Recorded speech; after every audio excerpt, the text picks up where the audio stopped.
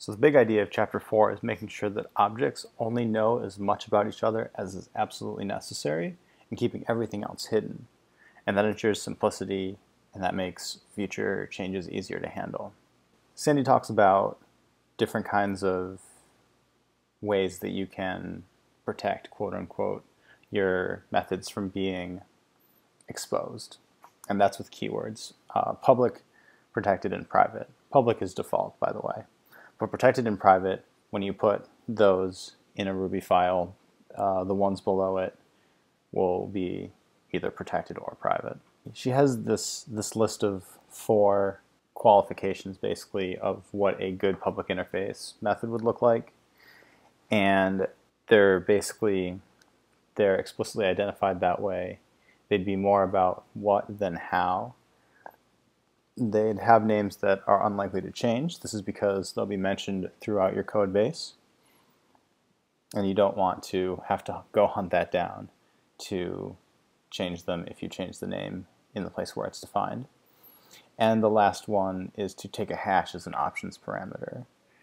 I am not a huge fan of the last one, but I'll show you what that looks like. And I can certainly see why that's touted as being a good thing, but I think it adds unnecessary boilerplate to your actions. So basically the idea is if you take just a hash rather than explicitly saying the first param, the second param, you'll have the benefit of being able to pass params in any order that you'd like. But on the other hand, so like for example, when I'm calling it here, I could say first is Brian, second is Becky, but I could also have said second is Becky, first Brian, and it would still act the same way. And that's great. And actually sometimes tagging on an options hash to the end of even explicitly named params is not a bad idea, because that just sort of gives you flexibility in the future of if you wanted to call numbers params with another, like a third param, for example, you'd be able to do that. This is how those pan out, both in taking a hash as the param versus explicitly named ones, and they have the same output either way, so it's not a huge deal. So that's for public methods. Protected ones are ones that should be for internal use.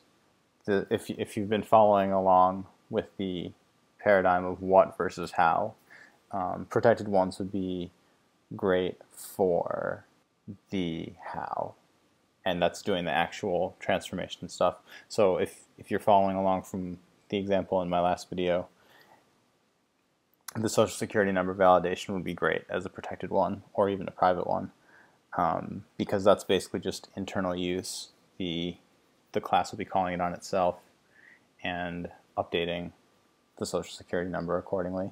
Private is a domain sort of for the most unstable methods that you have, the ones that are still works in progress, and so on. These, I think in application, in the real world, these are not followed as strictly as the book would suggest, but again, these are just sort of like the best practices that you should kind of aspire to if you can, and it'll do you favors for the future when you're maintaining the code.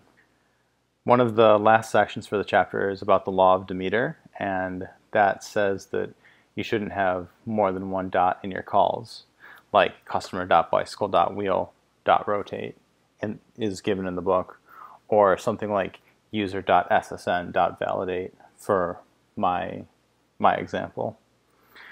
This is because if you have a lot of calls strung together like that, when you make changes in the future, they'll be harder to do because you have to go back to every place where those methods are referenced and update them. Otherwise, unexpected behavior might arise, or even things might just break entirely. Be careful with stuff like that, and if you have more than more than 1 or 2 dots, rethink how you're doing that. But that said, it's okay sometimes, especially if you're looking up attributes rather than like making any adjustments or transformations to data. And so, for example, something like user.first.ssn is totally legit because you're basically just saying, I want to look up the social security number of the first user. And that's not going to break anything, nor is there really anything that could change in the future that would make that not work. So that's about all for Chapter 4.